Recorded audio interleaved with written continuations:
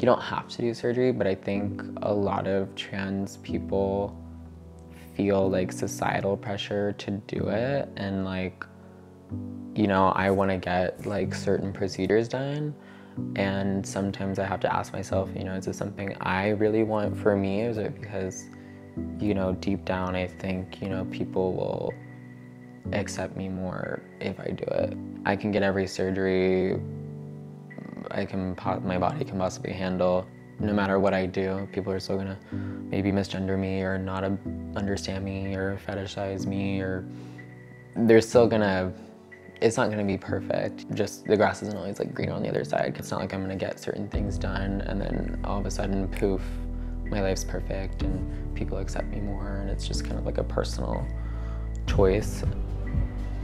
If I'm in a room with like heterosexual, cisgender women, sometimes I feel like I fit in and sometimes I don't, because like I can understand and relate on, you know, certain parts of womanhood like with them and vice versa, but like they can't relate on being trans. So like, you know, there's certain, you know, differences we have that we can't like relate on. But yeah, there's definitely like that kind of feeling sometimes of feeling like left out of certain like conversations or certain things, because you don't know if, you know, they kind of take your womanhood as seriously.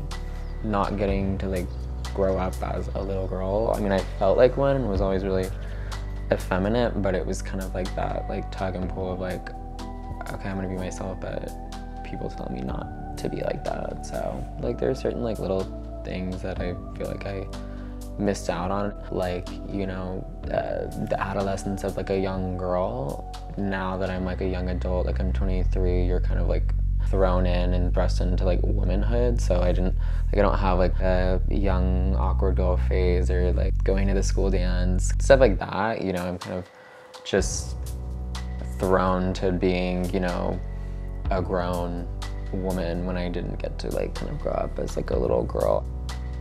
Sometimes it feels like playing catch up or something. I always felt feminine and like had like a feminine energy, so I think now that I've begun my transition and live out and proud, you know, things come naturally to me, so it's not like I have to necessarily relearn how to live and be and act, but there are certain like, I think like little like life things I feel like I, you know, didn't get to experience, but oh well.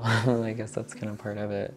The thing that helps the most with kind of like the heaviness is that I'm just not the only one, you know, people have been doing this for a long time, and you know, it's scary because you feel like you're going through it alone, and there are parts of it where you do go through it alone, but you know, there's someone that can relate, and there's someone that's been through that same thing before. We're just like anyone else, and we're human, and we go through a lot of the same things everyone else goes through, and it's not really like a choice, you know, kind of like the experiences or the hardships we have. It's, you know, we didn't like choose to take a more difficult path in life. It just comes naturally to us and to be ourselves, and then I guess you're kind of like, things are kind of thrown at you.